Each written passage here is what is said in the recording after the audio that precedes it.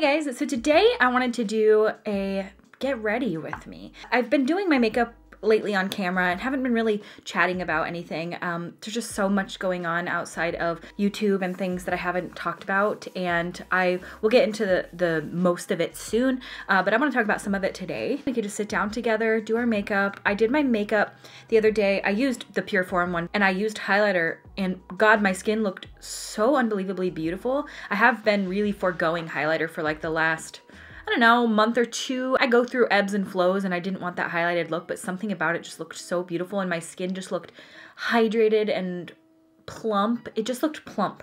You know, you have those plump days? Well, every day lately is a plump day. I'm not gonna wear lashes today either because that's something that I've been wearing lashes lately, but I did a day where I did like a really beautiful kind of deep smoky eye and I just used mascara and I thought it looked really pretty. It kind of understated, but I don't know, I just feel like sometimes I get kind of stuck in a lashes rut where I'm using them all the time, and I love lashes, don't get me wrong. Lashes are probably my favorite part of makeup because they just transform the entire look, but sometimes it's fun to just not use them and see what the look looks like that way. And so I'm gonna be doing a no lashes makeup look today. I'm also going to be doing a Savage X Fenty try-on haul for you guys today. If you don't know who Savage X Fenty is, I've been working with them off and on for the last year plus, and they are a lingerie company. They sell lingeries, bras, bralettes, robes, etc. They have so many different items on the site. I love Savage X Fenty because they have very inclusive sizing. I've been able to find things that fit me really well, that are incredibly comfortable,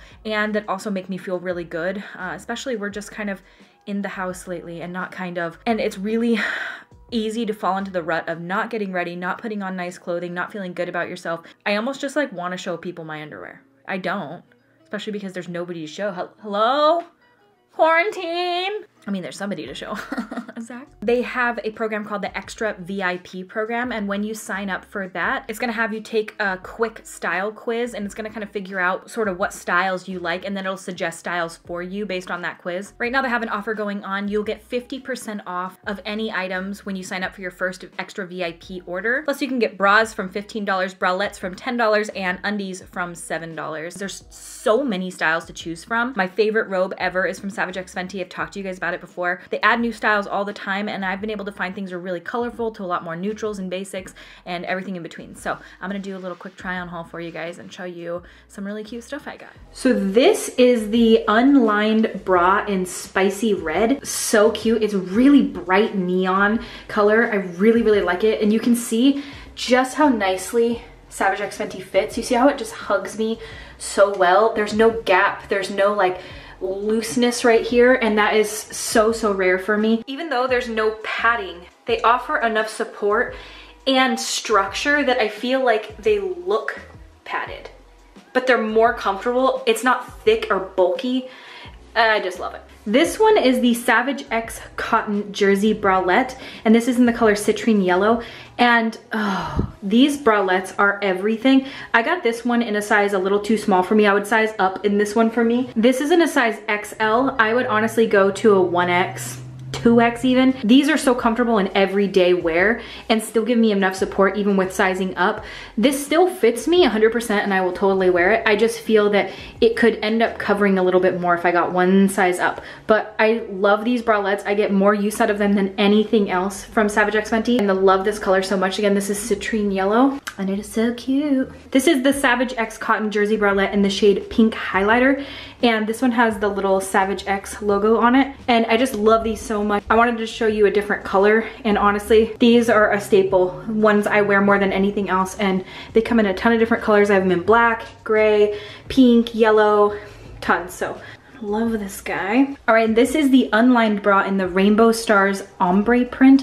I got really colorful stuff this time because I usually default to blacks, grays, things like that, but I just wanted to go a little bit more colorful because it's that time of year and I'm tired of just being my basic bitch self. So here is this one. Again, love the unlined bras. It goes bralettes and unlined bras. For me, those are my top two, and then the robe. You guys know about the robe. I don't need to keep talking about the robe, but if you haven't tried the Savage X robe, I'm not just saying this. I would say it 1,000 times, sponsored video or not. Best robe ever. Sweatshirt sleeves, hood, perfect length, so cute, unlined, so it's really comfortable, soft, but it has enough support. It does have an underwire, but it doesn't have any padding, and I just love this one so much, and I think it's so cute. If you guys are interested in checking out anything from Savage X Fenty, I'm gonna have the link in the description of this video. And I thank you so much to Savage X Fenty for partnering with me and sponsoring this video. And now we're gonna move on to a look where I don't know that I've done a no lashes. Have I ever done one? Okay, so I've already moisturized. I put on the Charlotte Tilbury Magic Cream. I'm gonna go in with the Pure 4-in-1, and this is what I did the other day. I didn't go super light with it. Some days I really wanna go really light, and then some days I'm like, I need the coverage. And the other day I put on quite a bit, and it looked really beautiful. I put it on with a beauty blender, and I mean, I'm not like taking it. I mean, I definitely am. So that's the color MN6. I could definitely go in with just one shade. I already have these ones, so I wanted just to use them. And this is LN2, and I just mix a little bit because the MN6 is just a bit too deep for me. I'm using my Colourpop sponge. I don't know which one this is. It's the Silicone. Oh, is it? Yeah, it's got like a little silicone core or something. It's weird. It looks kind of dirty. I just washed it.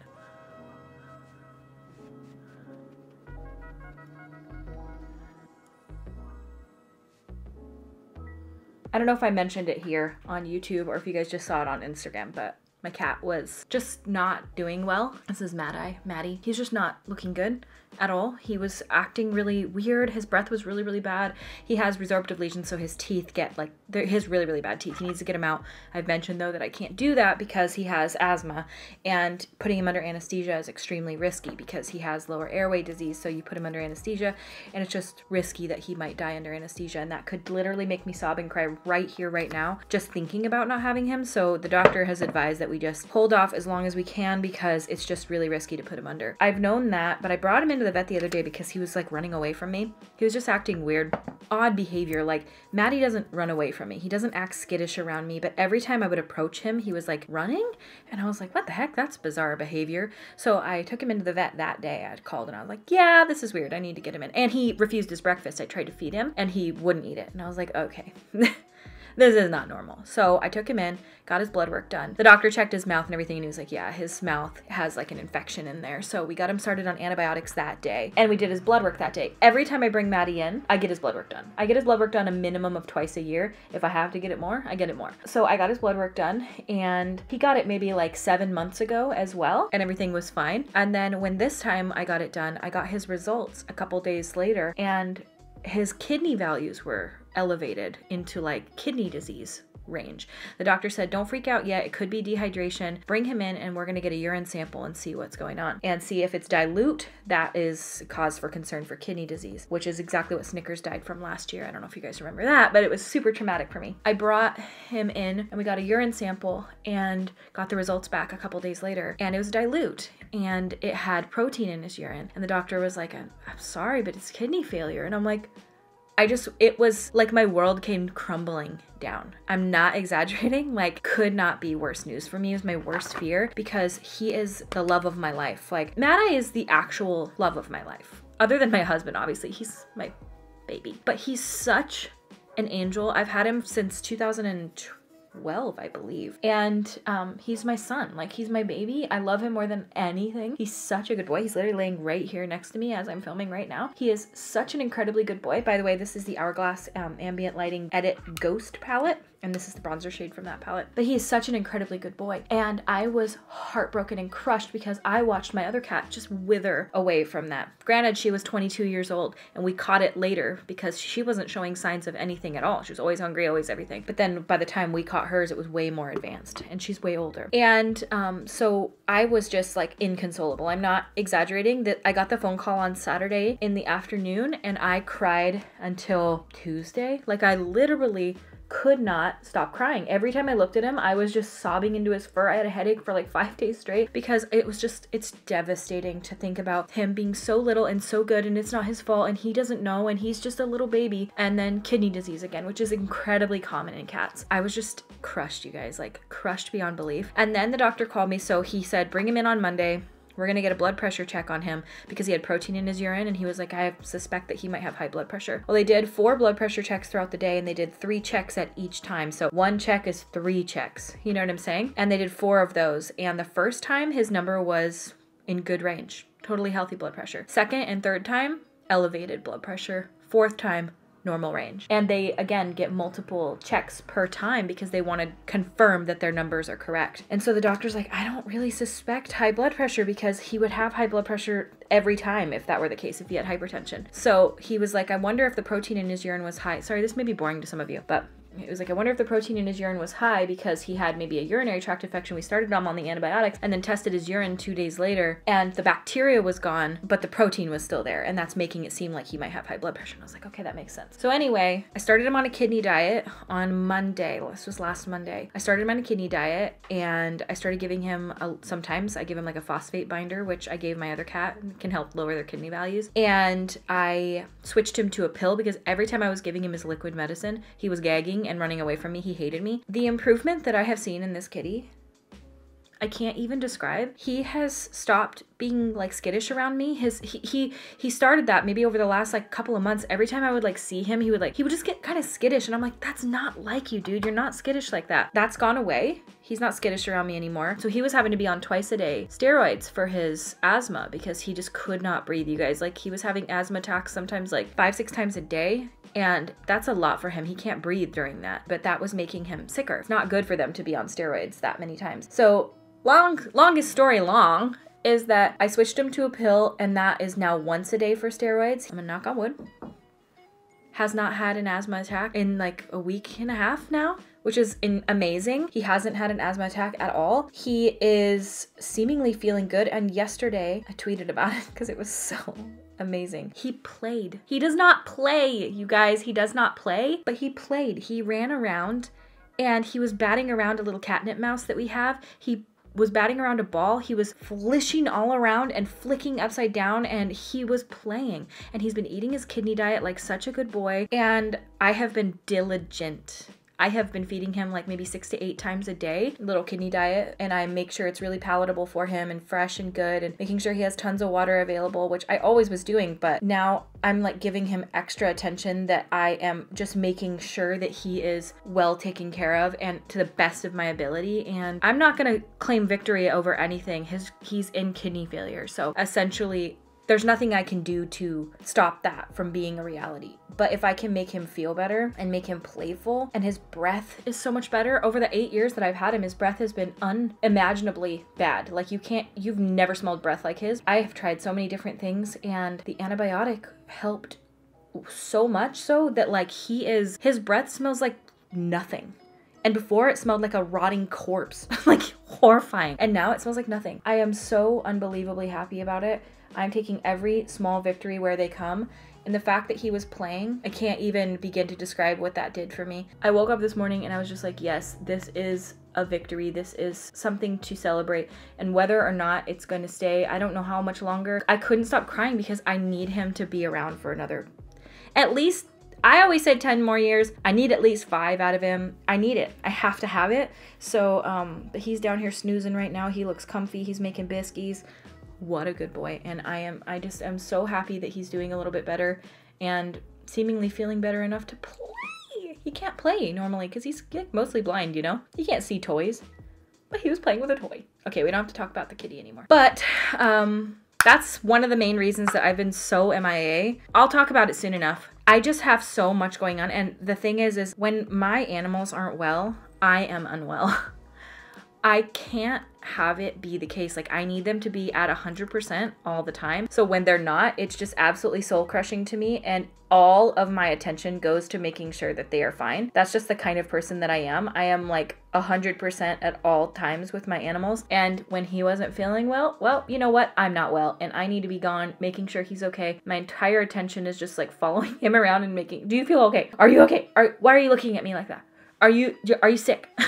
I'm a freak. He's seemingly a little bit better and I'm going to take it. Okay, we don't have to talk about him anymore. Okay, so now I'm gonna move on to the eyes. I'm gonna go in with the Melt Rust palette and I'm gonna go in with a little bit of the shade Rubbish right here, maybe a little bit of Erode, and then Rust, Mar, and Rot. So I'm gonna take kind of all those matte shades. I'm just sort of dipping them all together and I'm gonna start putting that on the crease and then building it up from there, and making sure that this area of my eye is really dark and matte, because with the black of the mascara, when I've been doing that, oh, it looks so good.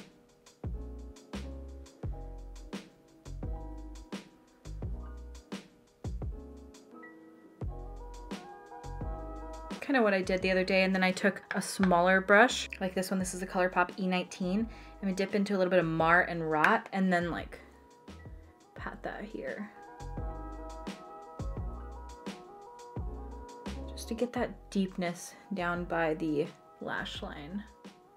These are showing up a little bit patchy right now. Yeah, it really is, isn't it? I'm gonna take a little bit of those shades on that same brush, Rubbish, Mar, and Rot. Put those underneath. And then take a little bit of Rubbish and Erode. And then blend that out.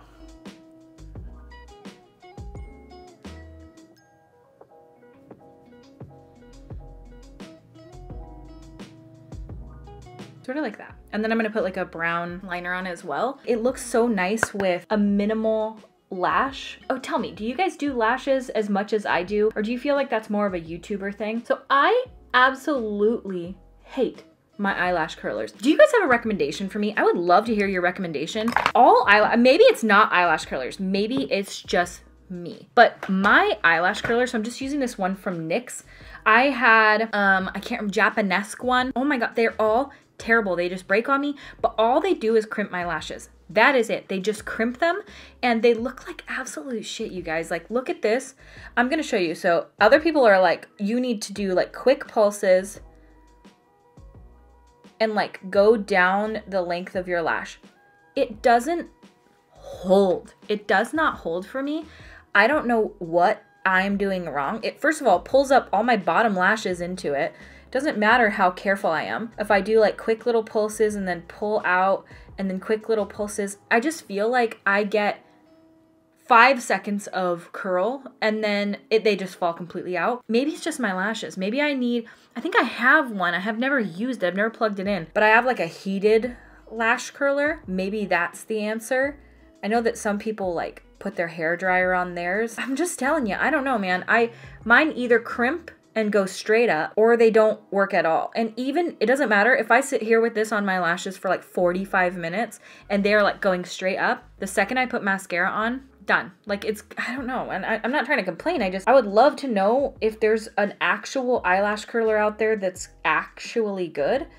The Shoot Imura one, am I saying that right? I've heard good things about it, but it's like small, so you have to do like sections at a time or something. You guys tell me. The last few times I've done my makeup, I've been using the Too Faced Better Than Sex mascara. I really like the It Cosmetics lash blowout, but lately I've been using this, so that's what I'm gonna use when I'm just doing mascara days, which has been a lot lately. And right when I put it on, it looks nice. Like, look how those are standing at attention. I feel like they look nice, but after like 5 minutes, they're just flat.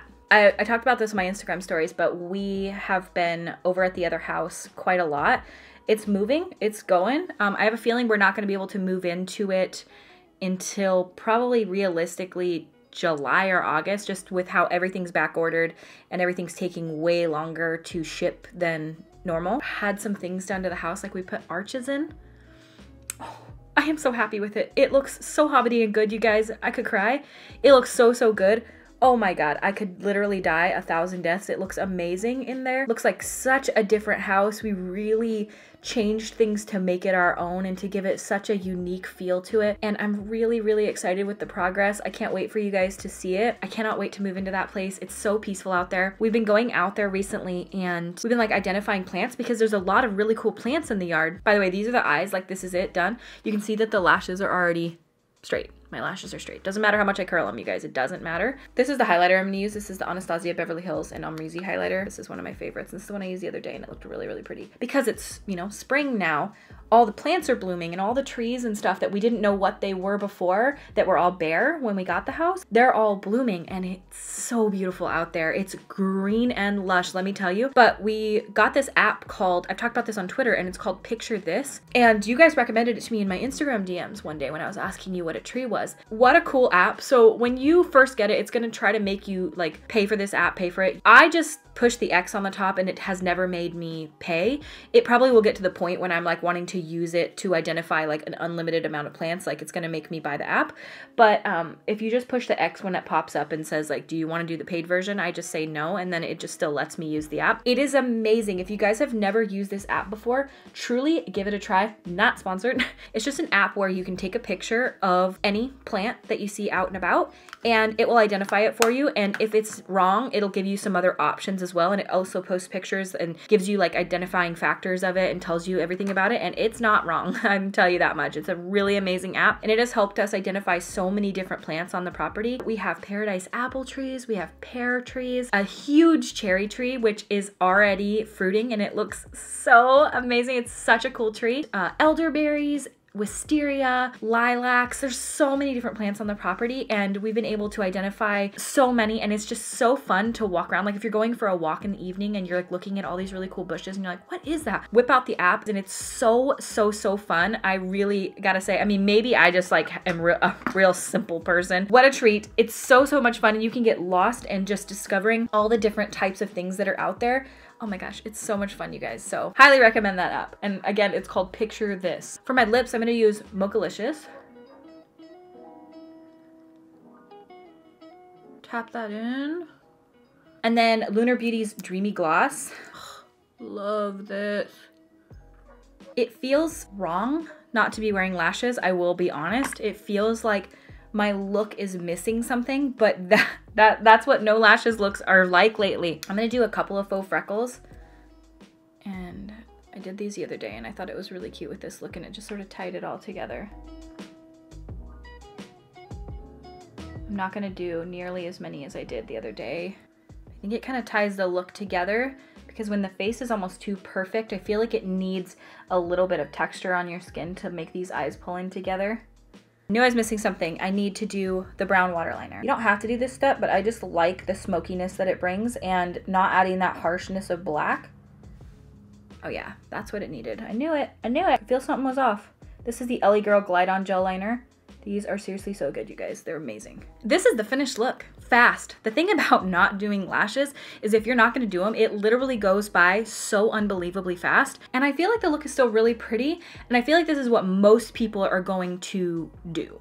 A lot of people don't wear false lashes on the daily, I don't think. I do, because I just love the way they make my eyes look so big and open and doe-eyed, and I just feel like they add a finished element to it, but you don't have to do it. And I feel like sometimes on YouTube, we get a little bit stuck in the rut of feeling like if a look doesn't have lashes, it's not done enough. And I even have that feeling right now as I'm sitting here like, I'm missing something. I'll like toss a pair of lashes. I won't actually stick them on, but I'll show you what this look would look like with them. These are the Jet Setter lashes from Coco. So it could look, I mean, these are humongous, but you can see it would just like, boom, it would really enhance the eyes. But I like the way it looks like this. It almost looks like kind of grungy and understated.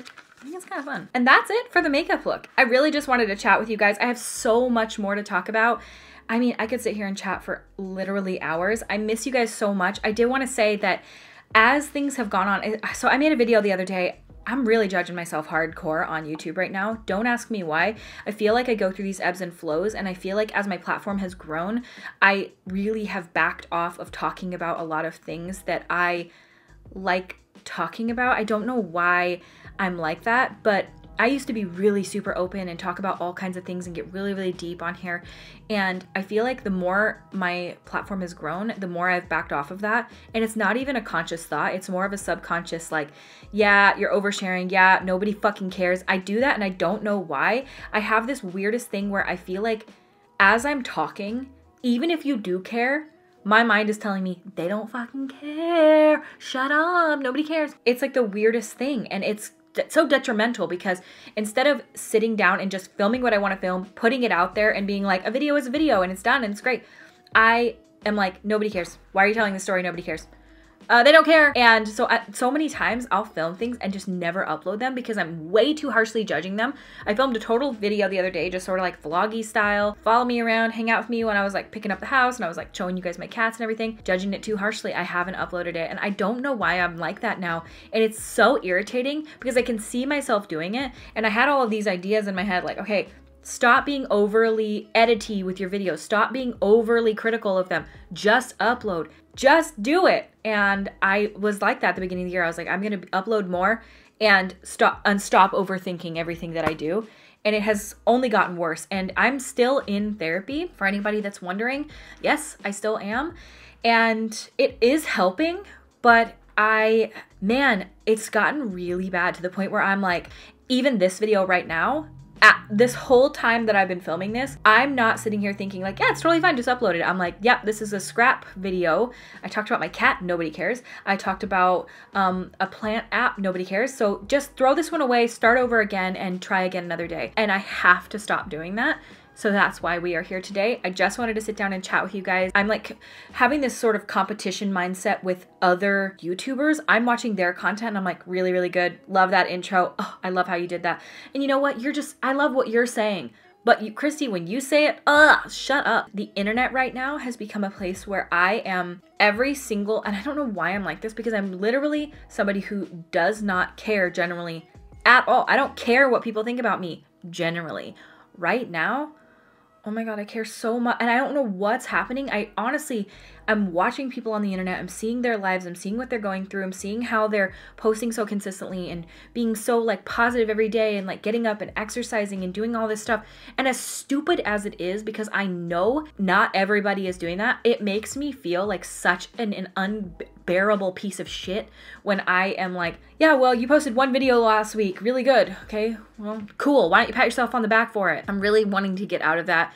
Just stop being so overly critical of what I post and just post. And I'm sorry that I haven't been. I haven't announced it or talked about it or anything. And nobody's hounding me. Nobody is hounding me about it except for myself. And so I want to do it for myself. I miss posting. I miss feeling like really connected with you guys on here and talking about stuff and not overly worrying about things. I used to just get off work, sit down, turn the camera on when I was in my bedroom and just be doing makeup. And now I feel like if it's not some production with the highest quality, with the best 24 frames per second with a creamy slow-mo, it's not good enough to post to YouTube. And that's just frankly not true. So I don't know why I'm being that way. And I think it's just honestly the growth of online. When hardly anybody's watching, you just like, whatever. But when a bunch more people are watching and people are like, come on, post, I'm like, I can't. And it's just an excuse. I absolutely can. And I have for years. I've been doing YouTube since 2012. I've been doing this for a really long time. I've literally posted hundreds of videos to this channel. Why now is it starting to feel like I'm like nobody cares? Of course you care if you subscribed. But for some reason, I have literally gotten to this point where I am like, if it's not movie quality, they don't want to see it. Who said that? None of you literally ever have said that to me. Maybe it's just subconscious excuse. I don't know. I could be. I'm kind of an excuse maker. That was a rant. And it didn't even mean to be a rant. I enjoyed sitting down and chatting with you guys today. I had fun also trying on the Savage X Fenty stuff and just feeling pretty and nice and doing something for myself that's not just sitting around self-loathing, okay? I don't know why I do it. Love you guys so much. I thank you guys so much for watching, hanging out with me. Please subscribe if you have not yet. I am almost at 1 million subscribers. That sounds like a laughable sentence to say because I can't even fathom that number. That number is just some number in the abyss. It's like when you're like, oh, quadrillion, billion, skrillion. Like the number doesn't. 1 million people have clicked the subscribe, almost have clicked the subscribe button. Okay. What? It doesn't matter how long I've been doing this. It doesn't matter if the growth has been steady, fast. It's just like, I say the numbers and I like laugh afterwards because it doesn't sound real. But I appreciate you so much and I thank you so much for subscribing and for hanging out and for still being here with me. All right, well, thank you guys so much for watching and I will see you at my next video. Bye!